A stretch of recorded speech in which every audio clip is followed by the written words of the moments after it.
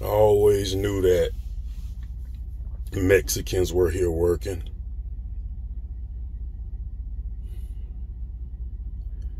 But now, everywhere I go, and I'm a truck driver, everywhere I go, the warehouses are full of Mexicans. And I get it when Donald Trump said that they are coming here taking all the black jobs. That was not a racist comment. And black people, y'all so tender when it comes to what our counterparts say to us, that when they say it, we get upset. And we only get upset is because it's true. These are the black jobs. These are the jobs that convicted felons have that can't work in the corporate world. The jobs like truck driver, electrician, plumbing, these trade jobs, construction worker, these trade jobs are our jobs. Let's face the fact. But as a truck driver, when I tell you, I don't even know, and I'm here in Chicago, and oh my God, it's so infested with Mexicans, and I don't have a problem with Mexicans. I have a problem with Mexicans that are here illegally, that aren't registered, that are receiving assistance. And we have been here this whole time, and we are still pulling up by our bootstraps. We are still struggling out here. And they coming in, and I'm watching right now. I'm getting loaded up, unloaded right now here in Chicago. And they are happy. I'm talking about laughing and working hard because they know the opportunity is a fresh opportunity for them.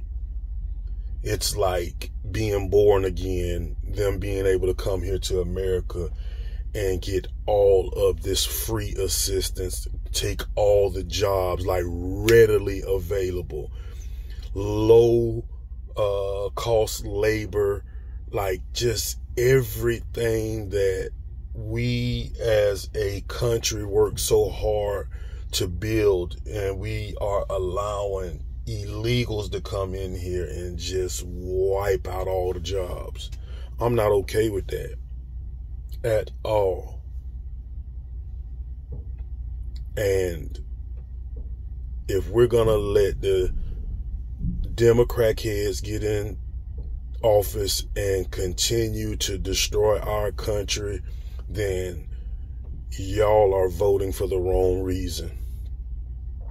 I don't agree with everything Trump say, but I damn sure don't agree with nothing that the Democrats are trying to mandate or their agenda. None of that. All I do know is that Trump, he is not a politician. He's a businessman. He has money. And Trump, he has an ego that says that I cannot lose. I will not fail. So his position as a president, he has to win. He hates failure. Yes, he has taken losses. Who hasn't? But I know that's a man that wants to come back in here and do for America, because he wants to go down in history as the best president. So I know where his mindset is. It's not, oh, I just want to be president, because he didn't take a salary as a president in 2016 to 2020. So you got to ask yourself, what is his motive? And he's already a billionaire. He's rich. He has money. He's going to always have money. But I know that he has to lead the American people, and he wants to create jobs. He wants to keep jobs over here. He wants to take care of America first. And that's what I understand. That's what I'm hearing. I don't hear what other voters hear that are against him. I have voted Democrat. I voted Democrat for the first time when Obama was in the office. And when he showed me how he flipped the script and was not for the people of America, and he had his own agenda, and how he was quickly to sign bills for the LGBTQAI community, and, you know, going to war and all that stuff. He was one of the worst presidents. Donald Trump is the president for 2024, and I am rolling with him. And those who are not rolling with him, fuck you. Peace.